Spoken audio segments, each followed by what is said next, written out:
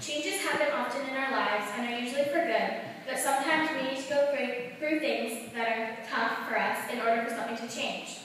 For example, graduating in 8th grade is a big change. We're going to new schools, we'll have to make some new friends and have new routines, and we have a lot of things that need to be done, which is not always easy. Dealing with change can be hard, but I think that staying open-minded throughout the process can make it easier to accept and can help you be more willing to change. It can also help you embrace change and see it as an opportunity to improve ourselves or our lives. When I was 8, my dad was given a great opportunity for a new job, but it required a big change for our family. My parents told me that we were moving from our town in Canada all the way to St. Sam Tail, and as most children would be, I was mad and scared and really didn't want to go, because I didn't want to leave my friends or my school. It took me a really long time to begin to feel comfortable with the idea. I remember my mom trying to hide the for sale sign on our front yard for me, or making up reasons to leave when it had to be gone so people could look at our house. I hated the feeling of leaving my first home and everything that I knew for something completely different.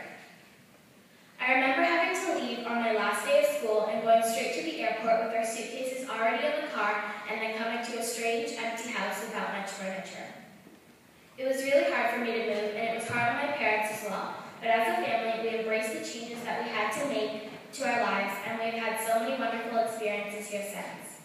From this change, I've experienced many new things, like starting at St. Matthew's, going to Argentina, competitive swimming, which I love, and even playing basketball. In the passage Roger read for us, Moses escaped Egypt and had a good, peaceful life until God demanded that he go back to Egypt and do something important for him. Moses had to change his life and leave his peace in order to go free the Israelites from Pharaoh. He needed to persuade Pharaoh to let the Israelites go. Moses was nervous about this change and also about his stutter, but he knew that he had to go through this big change in his life in order to do what God wanted him to do.